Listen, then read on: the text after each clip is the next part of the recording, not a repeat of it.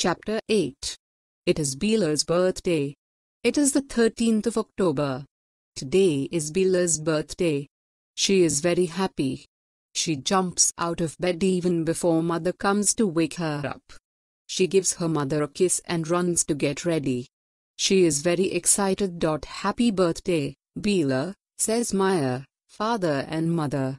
They are happy to see her excited. Her parents put a beautifully wrapped packet in her hands. Bela opens the ribbon on the top eagerly and finds a beautiful card and a new pink frock. Bela says, "Thank you, mother. Thank you, father. I love my new frock. It is so pretty." Bela's sister, Maya, gives her a book. It is full of tales about fairies. Bela wants to start reading the book at once. She thanks her sister for giving her such a lovely gift.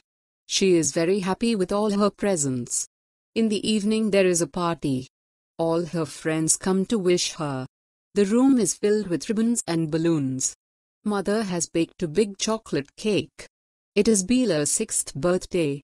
Mother says, "Come on children, let us cut the cake." Bela cuts the cake and all her friends clap and sing the happy birthday song for her. Happy birthday to you, happy birthday to you, happy birthday dear Bela, happy birthday to you. When they finish singing, there is a sudden knock on the door. It is Bela's uncle.